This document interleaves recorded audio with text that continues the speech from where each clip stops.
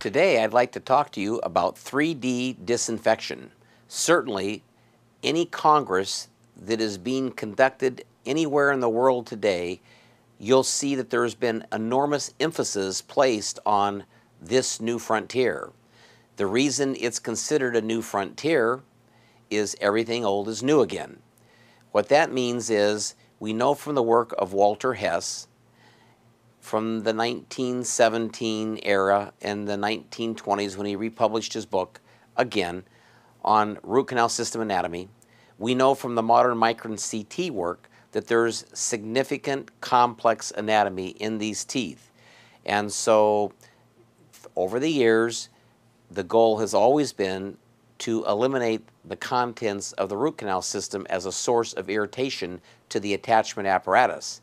And the extraction serves to accomplish this perfectly by removing the entire tooth, along with the pulp, and nobody argues about remnants of tissue left behind because they are eliminated with the extraction.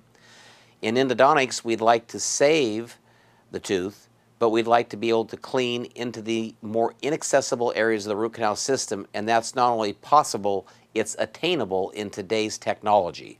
Let's take a look. So when we look at the breakout on the right, you can more or less see the topics I plan to talk about, so let's get started. Certainly, I'd like to make the distinction between passive versus active dynamic irrigation.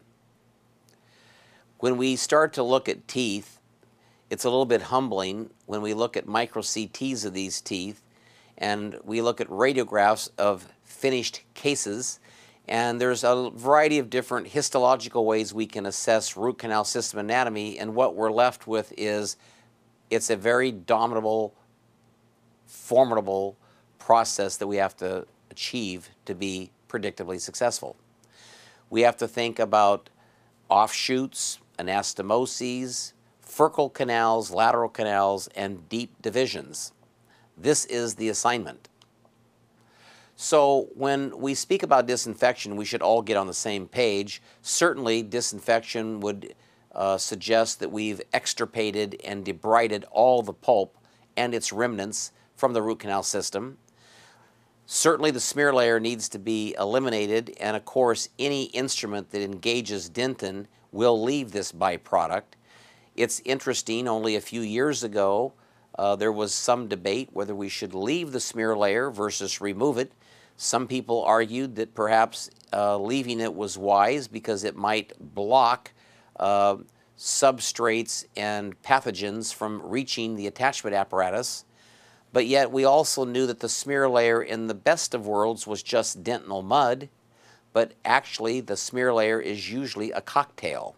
And it's a cocktail of mud, dentinal mud plus pulp remnants. It could even contain microorganisms and their byproducts.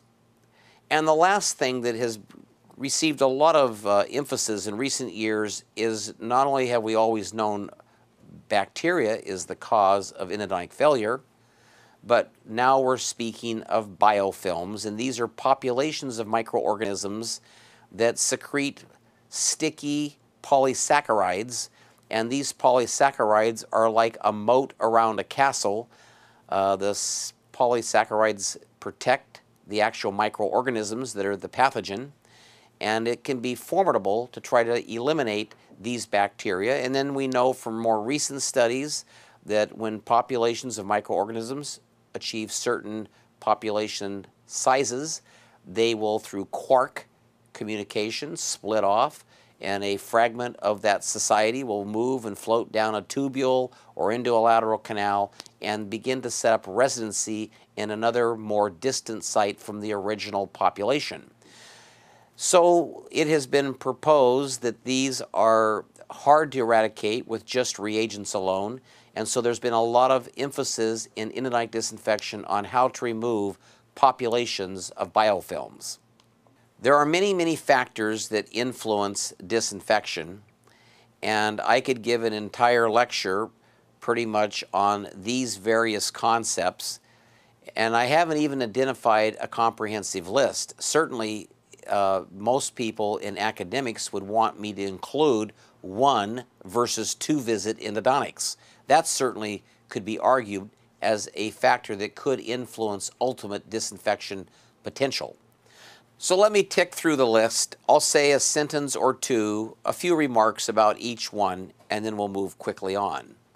Regarding the anatomy, it's critical that any student of endodontics is intimately familiar with the range of normal anatomy that is noted in the various tooth groups and the various aberrations within the groups. Certainly, if we're going to disinfect, we have to have a complete access. Access cavities must be prepared to include all the orifices in furcated teeth. In other segments that I have talked about, you'll begin to appreciate upon viewing those how the preparation sequence will influence disinfection. Many of us, if not most of us, that are at least my age, were taught to work small-sized hand files to length immediately. There was virtually no reagent in the canal because what little reagent was present below the orifice was oftentimes displaced when the file went inside the canal. Oftentimes, the colleague would work those small-sized hand files, and because there wasn't reagent present, the byproduct was mud, and oftentimes the lateral anatomy was blocked on the first, second, or third instrument. And don't ask sodium hypochlorite to digest dental mud. It never has, and it never will. What I've advocated in other segments that I've delivered is a sequential glide path preparation where we emphasize pre-enlarging the upper 2/3 first to get unrestricted access into the apical 1/3, and then once we have access to the apical 1/3, then we can think about negotiating that apical third, getting a working length, confirming patency, and verifying that we have a glide path or we don't. When we did have a glide path, we could use mechanical instruments to prepare this region. If we didn't, we had to have manual concepts in mind. Well, certainly the glide path makes a big difference, and what I mean is some colleagues advocate a 10 file only, and the opposite end of that spectrum would be many schools that teach students to in fact use maybe as many as 5 or 6 instruments to enlarge the canal sufficiently so that they can have a safer opportunity when they use mechanical instruments to prepare canals. Certainly, the more instruments we put below the canals, the more likelihood we are to block, ledge, and transport foramina. And we can also have to be concerned that those stiffer files could actually create other iatrogenic events. So a sequential glide path preparation has been shown to be much more effective in disinfecting root canal systems than going to length immediately. Well, when we talk about the shaping files, I'm alluding to perhaps more than 30+ instrument lines that are available internationally for colleagues to choose from among. All these instruments, they basically have features, but we can take all the instruments in the world and divide them into 2 different kinds of instruments. We could have 2 buckets, and we could put all the files in the world into either a bucket called passive instruments or a bucket called active instruments. Passive instruments are more like radial landed instruments, and all the early files like Profiles, GT, GTX, Quantec, K3s, these were all radial landed instruments and first generation files. Compare that with an active blade like ProTaper, like Brasler Sequence, like Hero. Active instruments cut cleaner and don't tend to burnish debris into the tubules and the eccentricities off the rounder parts of canals. So shaping files will influence your ability to disinfect a root canal. Finally, the canal preparation. I say finally because we're talking about file shape. Well, when you prepare a canal, are you keeping the foramen as small as practical? There's that school of camp. And there's another school that also says take the foramen or the terminus part of the canal up to a size minimum 40, preferably a 45 or maybe even a 50. And of course, when we think about canal preparation and we think about moving large diameter instruments, whether they're Nitai or stainless steel, into this microanatomy, it's no wonder so many canals have been blocked, ledged, and mutilated trying to reach these unreasonable preparation objectives. So canal preparation will be a big factor. I should also talk about not just the diameter at the terminus, but we should also talk about the taper. Many companies only sell 4% and 6% tapered instruments. I've always advocated deep shapes on the order of 9 or 10%. So you can see that we have disagreements regarding the diameter of the terminus and the apical 1/3 taper. And both of these serve to influence disinfection. We have no agreement on the irrigants. Regarding irrigants, we probably would all agree to some extent that it might be sodium hypochlorite, but what we don't agree on is its strength, the frequency of irrigation, the volume of irrigation, and the ideal optimal temperature of the irrigant itself. We don't have any agreement on the final rinse solutions. Is it EDTA, ethylene diamine tetracetic acid, 17%? Is it BioPure? Is it Q-Mix? Is it Smear Clean? All these different final rinse solutions are now being advocated as a method to enhance disinfection. And of course, there's the devices that actually deliver the reagents. And these irrigation devices can be side port delivery versus in delivery. And again, there are studies by Gulabavala out of the Eastman in London that has shown that even the type of device that you use to dispense the reagent is going to make a difference in how you achieve your disinfection. Passive versus active. Historically, many of us just flooded the pulp chamber with a reagent and it sat there like a big pool, and all of our work was conducted through that reservoir. In the modern era, we know that if we can activate and encourage dynamic irrigation, we're going to exchange, the buzzword is exchange solution, into the deep lateral anatomy much more predictably than in fact just letting it sit there. And of course, there's a lot of controversy about sonics versus ultrasonics, and what I would like to say is the following. If you're evaluating sonics versus ultrasonics, understand sonics can be done with a flexible, non-cutting polymer tip.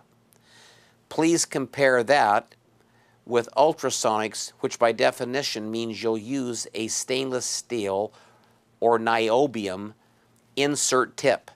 These metal tips are not going to be very conducive in root curvatures. And even though some colleagues and some advocates say that you can use non-instrumental technology, NIT, and you can pre-curve your metal insert tips, I think any of us that actually do endodontics would find this kind of amusing to think that you can literally pre-curve a stainless steel instrument, insert it into a curved root, around the curvature and within a millimeter or two of length and never touch dentin.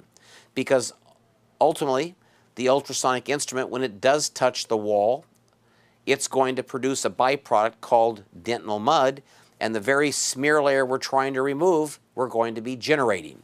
So much can be said about sonics versus ultrasonics, but that would be a quick overview on the various factors that influence disinfection. And of course, I mentioned earlier that we didn't even include 1 versus 2 visit endodontics. Many of us would argue that that could also affect disinfection. And placing calcium hydroxide and removing it, that could influence your ability to disinfect a root canal system.